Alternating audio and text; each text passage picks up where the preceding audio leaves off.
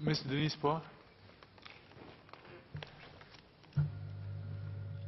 So I rise in support of the Children and Young Persons Amendment Bill, or the CYPA Bill. This is an important bill because it sets the framework to better provide for the welfare, care, protection and rehabilitation of children and young persons, or CYPs, at risk in our midst. I draw my suggestions from my co-laborers, volunteers, and my experience serving the CYPs in my constituency, district, and in the special needs sector. I have 3 areas to the ministry to consider further strengthening in order to reap better outcomes. First, to strengthen the coordination and integration of care for these children. Second, to strengthen the voice of the children and young persons. And third, to strengthen the foster parent scheme. First, strengthening the coordination and integration of care. Despite the immense efforts by volunteers and agency staff, I found the outcomes for these children at risk and young persons at risk often still less than ideal. It is definitely not for lack of heart and hands, because I know how much each volunteer and staff cares and puts in. These partners on the ground have told me the following needs that, if better addressed, would surely improve the life outcomes for the young people they care for. These needs are: 1, the need for a safe environment where children feel secure, where they can learn and even rest without a constant heightened feeling of fear, anxiety and disruption. Such an environment can be found in both mainstream and special schools, but much depends on the kindness of the adults in charge.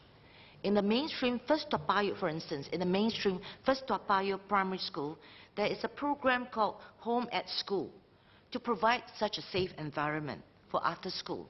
In the special school Pathlight, where I volunteer, the Ohana after school program offers such a safe setting.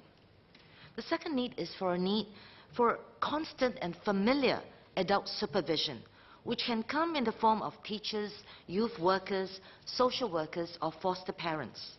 One of the key challenges to track and address, for instance, is the turnover of such adult supervisors in the lives of these children and young persons, causing further disruptions in their lives. The third is the need for better and constant access to needed community and health care, including mental health care services.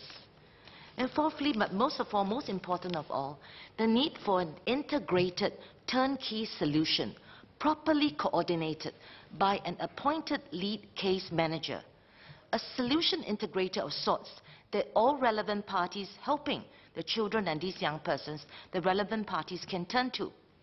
In many instances, the different help agencies and the staff hardly have time to meet physically, nor update regularly and communicate with each other until something happens in the life of these young persons.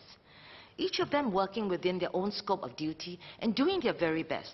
The youth worker taking care of the youth services for the young, a drug counselor taking care of a parent, the social service, the officers delivering financial assistance.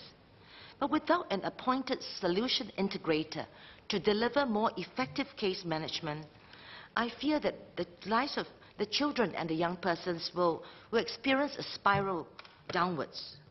One young boy I know has already turned to smoking and dating at primary 6 after losing both parents.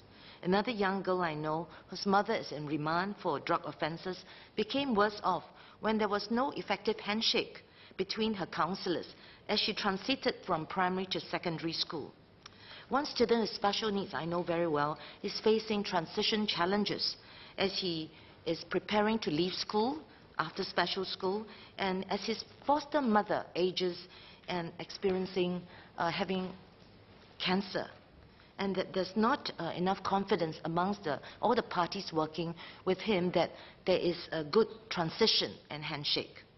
Hence the need, I feel there's a strong need to invest more resources to the Ministry of, to MSF, to strengthen the coordination and the integration of care. The second need is this: to strengthen the voice of the children and young persons. Deputy Speaker, sir, I have mixed feelings as I go through the bill. On one hand, it is a comprehensive one, covering many needed gaps. On the other hand, I cannot help but feel that in our efforts to protect the child, if we are seeing things a lot through the lenses of the adults and not enough through the eyes of the children and young persons we're trying to help? How do we incorporate the voice of these young people whose lives we attempt to shape for the better?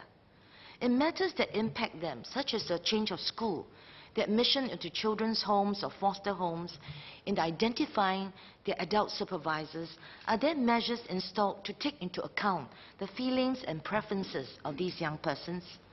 How can the long and onerous process of gathering evidence, determination and implementation of court orders for children caught in parental disputes be improved, the process be improved, so that their feelings are considered? In the new Section 68A, for instance, that authorizes the use of mechanical restraint, such as handcuffs or leg braces on a child or young person, how do we ensure that the least damage is done on them? Are affected children and young persons involved in the numerous decisions made for them incorporated in this bill? I therefore seek clarification from the Ministry on how the voice of these young persons can be sought and strengthened in this bill. Third, on strengthening the foster parents scheme. I'm very pleased that foster parents are officially added in this bill as key partners to support children and young persons in need of protection and rehabilitation. Foster parents, if properly selected and trained, provide a more natural and desirable setting than a group home for these young people. I've studied the Ministry's fostering scheme and found it to be useful and structured. I have a few suggestions for Ministry to consider to strengthen this important scheme. One, to cast the net wider to attract more suitable and interested foster parent candidates. To cast the net wider to attract more suitable and interested foster parent candidates. Two, to involve them more in the case management process so as to better integrate the care across schools, the foster home and other areas. And three, to put in more resources to train, to unskill and support the foster parents so that they can more effectively care for their charges, more so if the children have special needs that require specialized knowledge. In conclusion, sir, the CYPA is an important bill and is overdue. In its implementation, there is a need to especially strengthen the coordination and integration of care to ensure that children and young persons receive the better outcomes they deserve. The mission of ensuring a better life for them, however, cannot be left only to government and social service agencies. Those of us in the rest of society, whether as neighbors or relatives or volunteers, must join in the efforts to support this effort. And so I strongly support the bill.